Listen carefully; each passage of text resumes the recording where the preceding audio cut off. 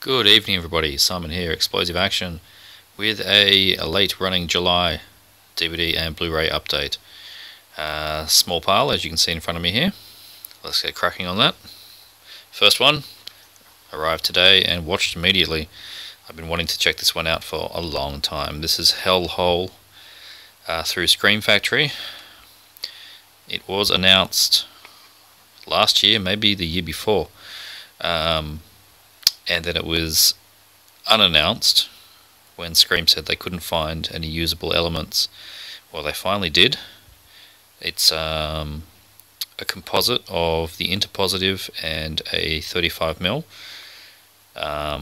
There's a warning at the start that says you'll notice the difference. It's pretty minimal, I've got to say. The film is quite dark, as it's in a prison, and I think it's a lot of the grittier scenes that are dark anyway that have been sourced from the 35. But anyway, I just watched it then. Sleazy is not an accurate description for this film. It is utterly sleazy. Good fun, of course. Just your usual women in prison, boobs, lots of boobs. I think there's some boobs in it too. And yeah, you know, the evil warden slash scientist that is experimenting on the inmates slash patients in this mental asylum prison, trying to perfect a liquid lobotomy. And yeah, look, this is some sleazy stuff, but yep, good that it's finally out. Good fun. Picked this up from the Vinnies for $1 Crime Spree. Reasonably rare DVD apparently to find this.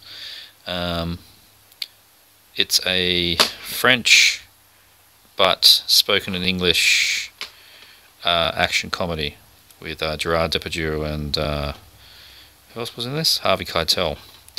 There is a comparison to Snatch on there, which is one of my favourite films. So that means it's going to have to be pretty bloody good for me to like it. But yeah, I think I will probably like this film, Crime Spree. Let me know if you've seen it. Another one from the Vinnies. Oh dear, oh dear, oh dear. For $2, the complete season 1 and 2 of Sliders. Now, I remember enjoying this when this was airing in the mid-90s.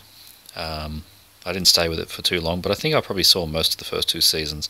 And from what I understand, after about season 3, it just goes to hell. It changed networks, and John Rice Davies dropped off. And anyway, so I'm happy enough to have this 6-disc set for $2 of Sliders. Bit of fun.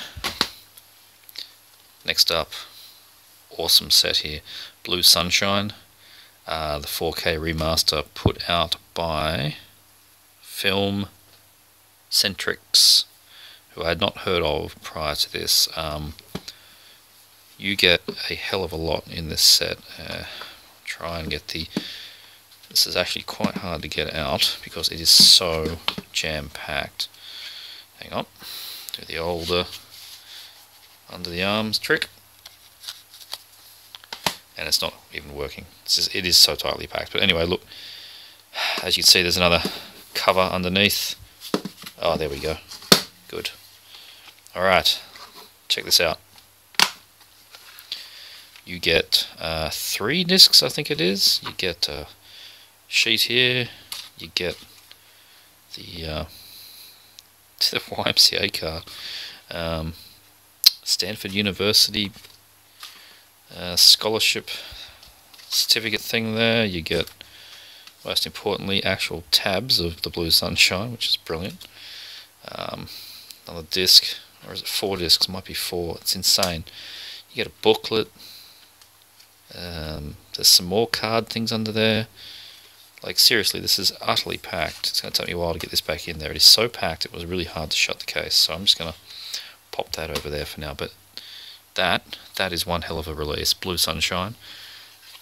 Very happy to upgrade that. The previous DVDs have always been a bit rubbish, and of course it looks fantastic. New Code Red, Headhunter, yep, 80s supernatural horror.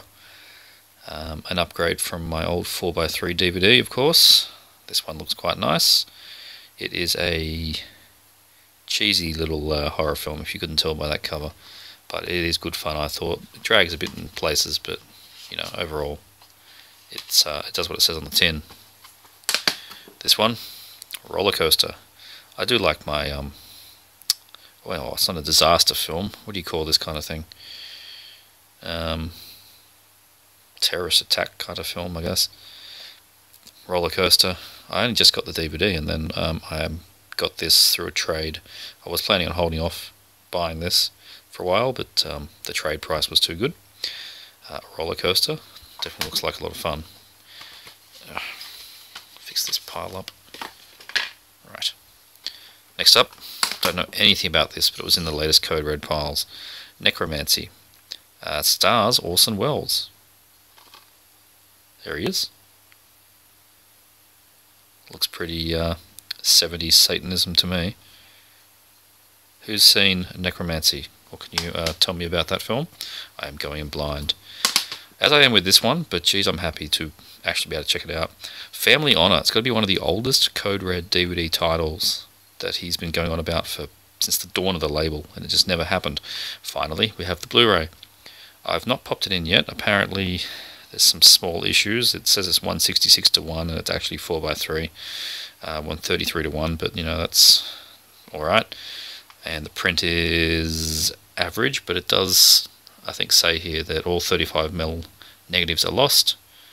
And so this is made from the director's 16mm prints and other elements. But look, it doesn't matter. This is going to be the best you will ever probably get of this gritty little crime film, which I've been really eager to check out for a long time. So, Family Honor, good stuff. Oh yeah, a bit of Chuck. Threw this in them straight away as soon as I got it. You better believe it. Invasion USA, 88 films release. A really nice slipcase too. Looks amazing. Seriously good upgrade. Got a couple of nice documentaries on there too. Little interview documentaries about Chuck Norris and Canon Films. It's good fun. And yes, the film looks, sounds great, and it's as fun as it's always been. Two more I picked up in a trade. Midnight Movies of Yongari and Konga. Obviously rip-offs of Godzilla and King Kong films. I have not watched these yet, but it was a cheap pickup for me, and they look like good fun. And, oh jeez, I haven't even unwrapped this one yet. Trances 3, next in the series. I've got 1 and 2 on Blu-ray. I actually have the whole DVD box set, but you know, they all look terrible. These Blu-rays are a revelation, particularly on the first film. Has anyone ever seen the DVD of the first film? The first release of it is actually cut from the Laserdisc and features the side A to B flipping. Like, you can actually see it say A to B, and there's a black pause for 5 seconds. Hilarious. But anyway, this is Trances 3, Death Lives, and the series goes downhill after part 3, but whatever. Scarecrows, latest from 88 Slasher Range. I completely did not need this. We have a local release, but you know, those pesky numbers 16, like Pokemon, you got to have them all. Arkansas Women's Prison Massacre. Thank you, Jim Wynorski. Dominic Swain, Tracy Lords, Crappy Sharks. You know the drill. It's just amazing. You'll Like My Mother. Now these next two are both Scream titles, and I know very little about them, but they look like pretty cool 70s, and I think one of them is 60s. This is 70s, isn't it? Yes, so this is 72. They look like pretty cool slow burners. You'll Like My Mother. And the other one, which I think this is the 60s film, is I Saw What You Did with Joan Crawford. It's a pretty cheesy cover, isn't it? I think this was 60s. 65, yeah. So I don't know too much about these, but I do need to get more older horror films. 60s and 50s horror is absent mostly in my collection, if you discount the Hammers and the sci-fi films. that kind of thing is quite absent. Now, this is the I forgot to take this out of the pile. This is the original Deep River Savages slipcase from '88. Anybody that had the original release will probably have the same problem as I did, where the slipcase was poorly made and just burst. They all just burst. They couldn't contain the disc. Well, I got the replacement in here somewhere.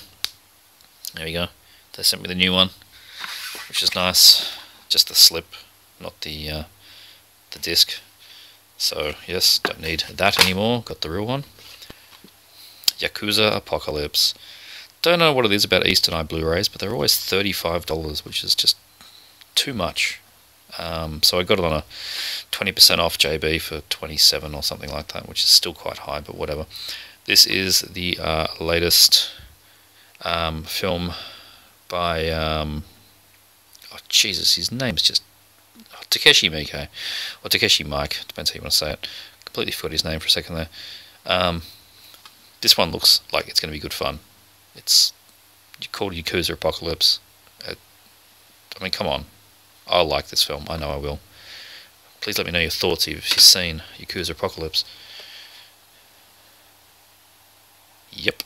Mega Shark versus Colossus. Well, I didn't have it. That's about all I got to say about that one.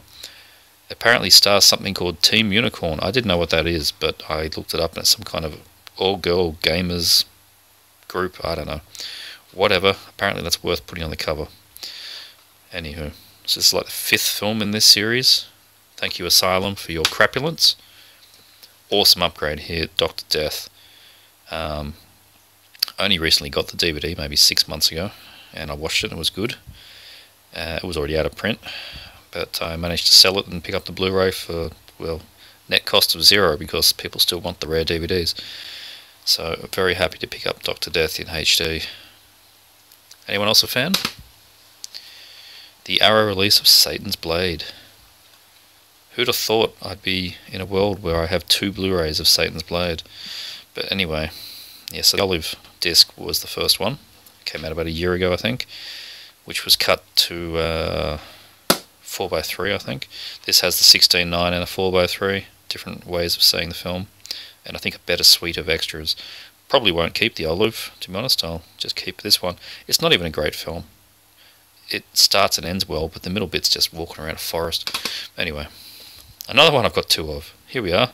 Another world where we've got 2 copies of Alien 2 on Blu-ray.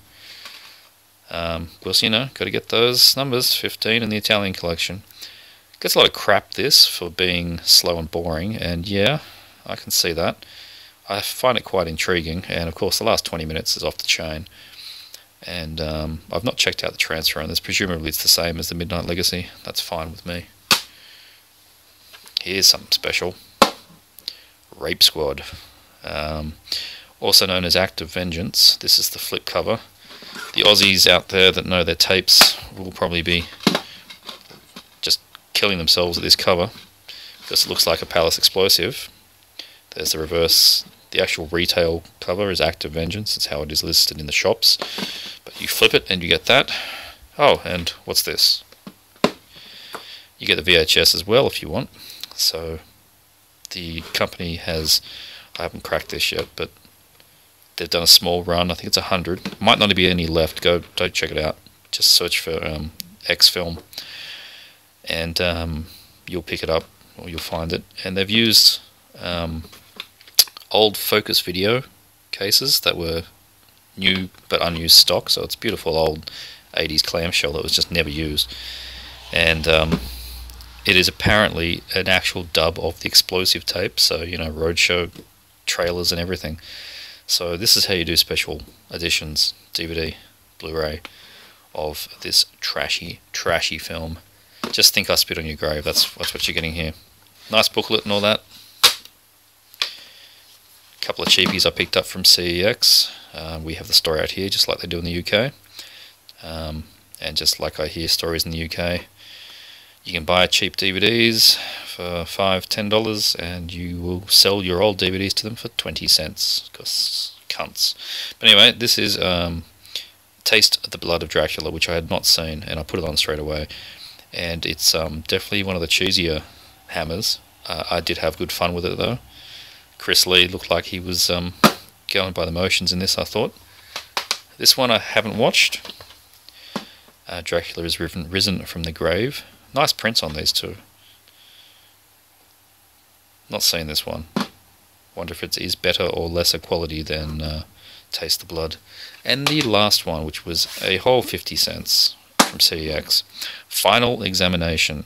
I don't know anything about this except for Brent Huff's in it. That's right, Brent Huff. He of the Strike Commando 2 fame and Born to Fight and all those glorious Bruno Mattei films. I don't know what he's going to be doing in this, but we will find out. That's this update this time. See you all next time.